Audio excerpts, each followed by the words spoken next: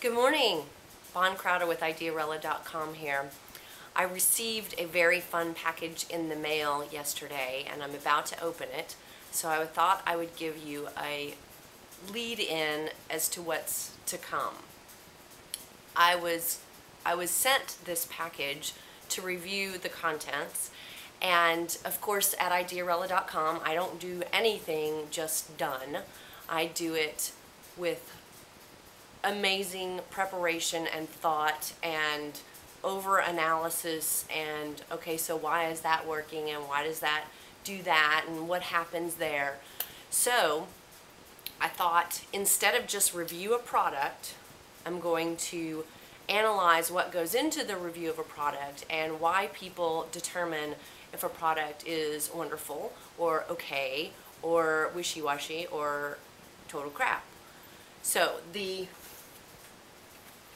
criteria that I have come up with is if a product satisfies a need.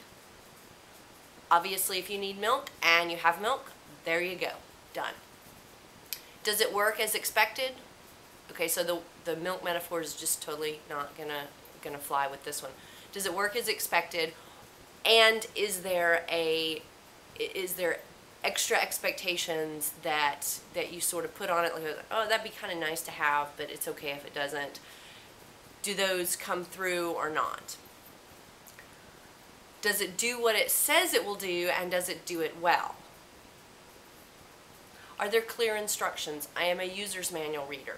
The first thing I'm going to do when I open this beautiful thing here is go for the user's manual. I'm probably not even going to put my cute little fingerprints all over the product itself. I'm going to read the user's manual, so you're going to get some review of the user's manual as well. I'm a user's manual reader. Not everybody is a user's manual reader. Is it intuitive to the non-user manual reader person?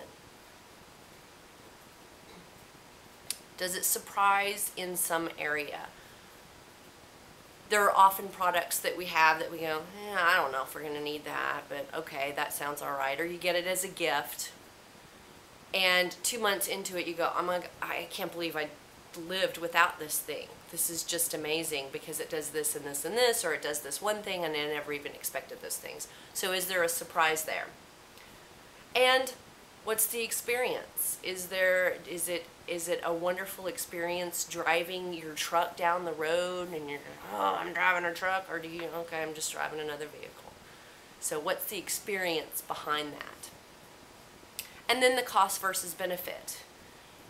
Is the experience enough? Does the need that's satisfied, is it done in such a way that it's cost effective, or is it cost prohibitive? So those are the things I'm going to be talking about when I do my review of this product. It's sneakily sitting right next to me.